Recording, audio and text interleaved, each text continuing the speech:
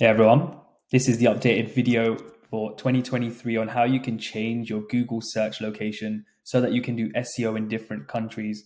This is an updated video because Google changed their UI of the search engine just a little bit with a few options. So our options over here is what it looks like when I search for growth vertical. There's three ways you can do this, right? The first is using an external tool like SEO Quake, which I'll show you at the end. But let's go through the first two options from this current user interface. So to quickly go to the right, before it was over here, the settings, but now they moved it to the right. Quick settings. There's two ways you could do this. The not so great way, unless you're absolutely savvy with SEO and keyword searches, is to go to this advanced search, right? And then go over here to the bottom and then select your particular location. If you're in the United States, you can't get that by typing, which makes this longer. And then you just hit advanced search.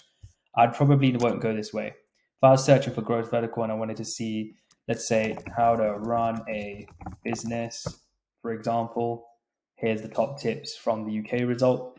But I'm going to go to quick settings. This is the second way. Go to search, all settings, search results, scroll down like we did last time, and here you can select right where you want to view it from. United States, save, boom, and here we go, right?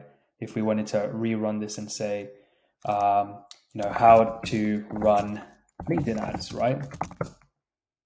This is what comes up, and this is on the US version now. So these are the US search results, which is awesome. It's the best way to do it, the fastest way to do it. In terms of on the Google UI. Now, this is even better, but what I would recommend is for those who use SEMrush and tools like that, you probably would have heard of SEO Quake, right? I've got it right here. If you want to install it quickly, type in SEO Quake, scroll down to SEO Quake, and you can either go to the site or the Chrome store, whichever you want. Site looks like this. Just literally install SEO Quake, and then when you're actually searching for something, let me go and switch off the UK settings quickly, the US settings, and go back to the default current region.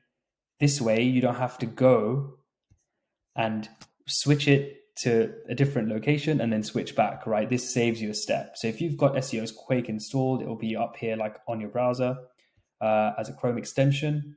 You just want to flick this switch on the left-hand side, select the region, and it will have set locale. And here we go, right? Here's the SERP results here's the SERPs for a US based result, right? Based on your search query. Pretty cool. Well, there you have it. Quick tutorial, an update tutorial. I know a lot of people were looking at the old one, but this is updated. So hopefully this helps you guys out. Take care and happy growth hacking. Take care. Bye.